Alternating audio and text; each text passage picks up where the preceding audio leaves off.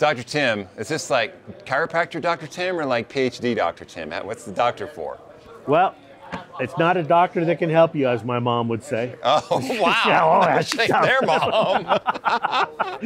No, I have a PhD from UC Santa Barbara in ecology, evolution, and microbial or marine biology. Okay. And my PhD was specifically on nitrifying bacteria in aquariums. Because you were credited with the guy who discovered it was nitrosomonas? Nitrospira. Not nitrosomonas. Not nitrosomonas, right. Okay, all right. right. I worked with a professor who determined, because if you ever took microbiology, you had to grow stuff on Petri dish. It was like watching grass grow, and it was boring as heck. This guy developed a technique using DNA probes, which are RNA probes, little snippets of RNA. And I won't go through the whole thing, but it basically allows you to detect the organisms that are present. Okay. And so I developed these because I was working for Marine Land Aquarium Products at the time, and I wanted to know, where do nitrifiers live? Basic, simple question. 1985, 1990? 1990. Okay. Well, I started at my PhD in 95. Okay, all right, just to give us some timeline. Okay, Yeah, got 95.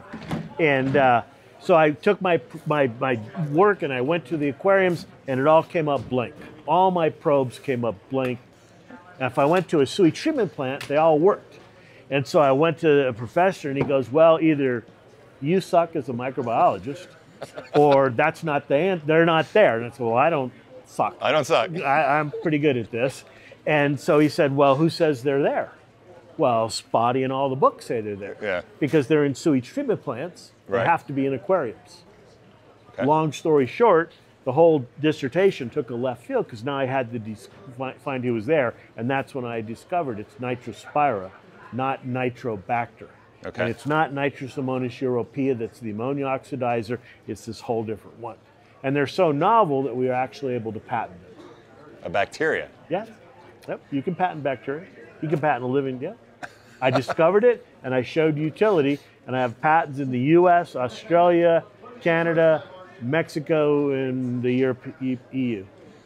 Okay, so now you got Yeah. evolved to Dr. Tim's Aquatics. You have bacteria in a bottle, nitrifying bacteria, which I use to cycle all my tanks. Yeah. You get sludge busters, a whole range of products. Right. But I started when I was 6. I got my first aquarium as a 6-year-old.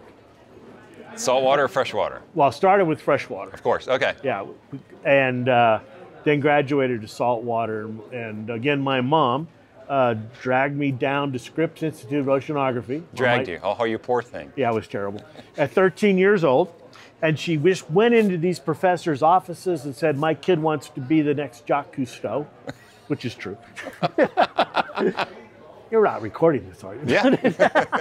and they had an aquarium there, and I spent the whole day. And these guys and women were like, well, you have to get good grades and go to school and study a lot, and you can work here at the beach and study fish. So that was it. That's all you got to do. And the rest is history. Dr. Tim, you and I go way back. I think I made my first video with you in 2010 or 2011 about bacteria in a bottle. People are saying that couldn't work. Obviously, it does work. I cycle all your tanks with that stuff. Nowadays, the hot topic is biological tests, so you can see the bacteria in your tank and ICP, but you're a little skeptical of these. Tell me why. Well, I'm skeptical of the application of the test. So like ICP, the issue there is that most of the trace elements that you're measuring, ICP can't detect. They are in salt water, in salt mixes at a lower level than what the test can detect.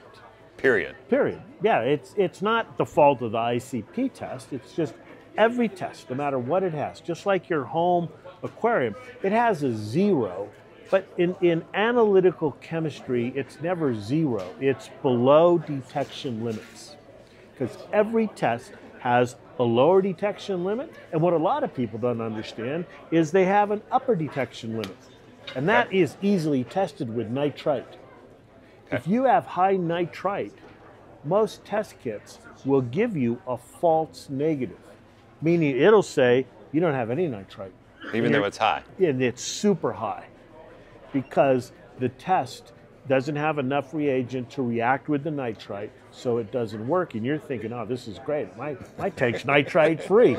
Okay. And I did a video on this. You dilute the water and redo the test, and that same water turns deep purple. Why? Because your nitrite is off the chart. So tests have a lower limit, they have an upper limit. And you have to measure within that. And ICP, one, it's misapplied. If you're trying to measure phosphate, nitrate, ICP is not the test. You know, the biggest problems are algae, you know, cyano, dino, and that's not related to anything ICP is going to help. No. Not at all. No. Is that what it measures? It measures the periodic table. Right. So it's measuring all nitrogen. Well, how are you going to know what the nitrate is? You don't. It's measuring all the phosphorus that's in the water. Where did that phosphorus come from?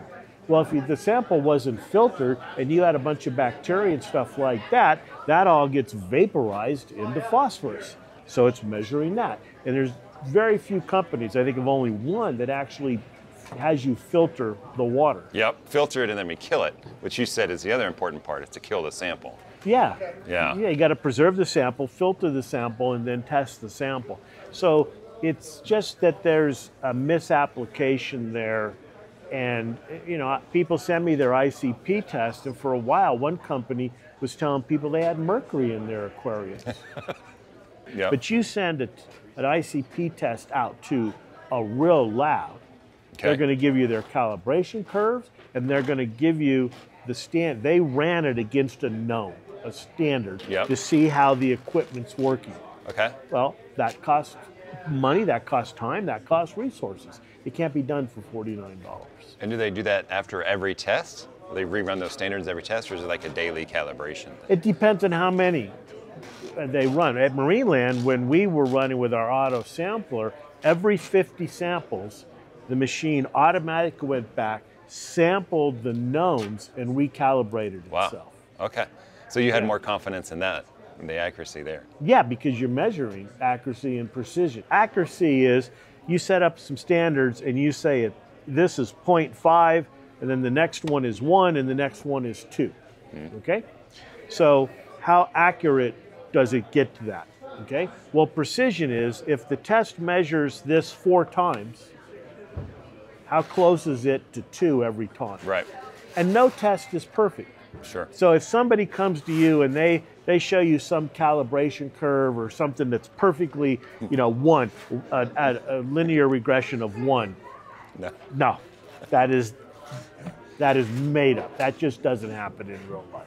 So then how do we use ICP in saltwater aquariums, or does it even need to be used at all? Well, it could be used for some of the major elements, but it depends on what you're trying to figure out. If you think you might have a contaminant, it can help. And the other thing is a single ICP test, like most everything else, like biome test, doesn't tell you anything. Okay. Because it's one point in time. Right. And is that good? Is it bad? Is it going up? Is it going down? Right. How's it trending? I mean, because if somebody goes, well, I have toxic levels. So there's acute toxicity, and that's everything's dead and everything died quickly. Well, that's acute toxicity. Yep. Number one thing in aquariums is, do you have oxygen? That's I used to teach. That's the first thing. What's the most important chemical element in water? For fish and corals, nobody would ever guess oxygen, but it is. You got to have oxygen. It's number one, and it's a chemical element. Yeah. Right? Okay, but maybe you dropped, something in there. You used a cheap screen and zinc, zinc coated. Yep. You can kill that. Zinc is necessary. Especially when it comes to corals, is we don't know what the real levels are. I mean, this has been going on for a long time. What's the right level? We don't know for most things. So trace elements aren't bad, but in high levels, yes, they can kill things. If things are just sick and one animal's dying, that's not acute toxicity. Right. That's something else, and it's very hard to figure out what's killing your animals. And there's often not one thing, and maybe an intersection of things. Yeah. Talking for major elements, you're talking like calcium, magnesium, those are the big things you'd be confident testing with an ICP. Definitely. But things like how much iron you have in your tank, How much selenium? It can do iron, it can do selenium. I'm talking about titanium, to see that, cadmium, cobalt, Chromium, things like that. So the idea that came on board a couple of years ago was you can ICP test and then microdose to correct your chromiums, your irons, and things like that. Right, because the company pushing it is trying to sell you the reagents. So do you think the concept is correct, but maybe the testing isn't quite? Well, the problem with the concept is, as I just said, who's to say what the right level is? Well, and as you know, in saltwater aquariums, you can do things 30 different ways and reach the same way. Yeah. So it may be 1, it may be 2, maybe 5. Right. What are you shooting for? What are people doing? You know, in terms of, if you're running a refugia to take care of phosphates and nitrates, well, that can be removing lots of things. Yep. And everybody's tanks are different depending on what salt you're using. You right. know? So there isn't, I mean, everybody agrees you don't want any ammonia, you don't want any nitrite. Okay, but now what's the perfect nitrate and phosphate level? 2010, zero. It was 0. 0, right? Now we know that's a problem. Right. So we can't even agree on those which we can accurately measure. Okay, well, now get into hard corals. Well, hard corals are completely different than soft corals when it comes to trace elements. And we don't have that information. Do you think there could be any kind of average developed where if you're somewhere in this range, you're good? I think there could be, with lots of trial and error and sharing of information.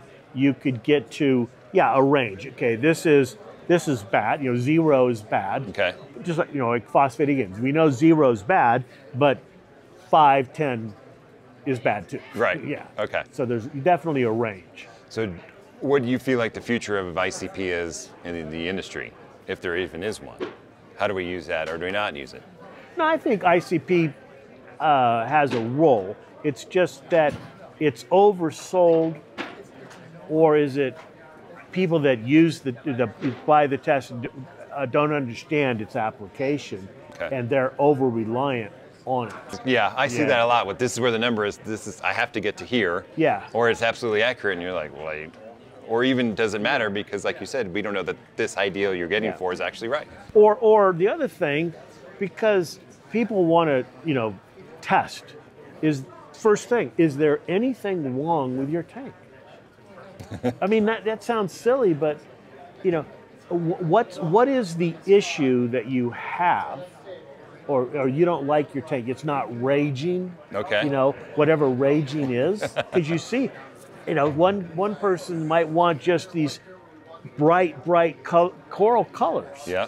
Well, that's kind of not natural. Right. Certainly, in the ocean, it doesn't look like that. No, it doesn't look like that. You've been diving, I've been diving. Yeah. They're not raging fluorescent pinks and purples and stuff. So if that's what you want, then maybe these are the values. Okay. But first, because again, it's all the time, people come to shows, and go, well, what should I do? What's wrong? What's wrong? Yeah, and sometimes it's like, nothing. Your tank looks fine.